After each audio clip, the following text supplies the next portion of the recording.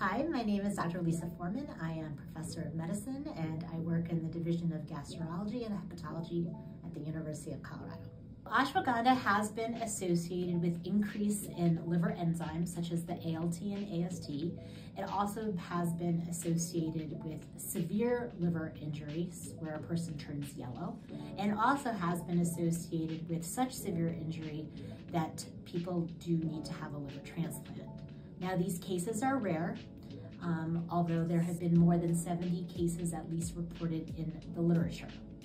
It is important to know, however, that ashwagandha, as with all supplements, is not regulated by the FDA, and as such, we don't know whether these cases of liver injury is related to ashwagandha itself or potentially the other ingredients, which also may be contaminants or fillers that also may be within the compound ashwagandha.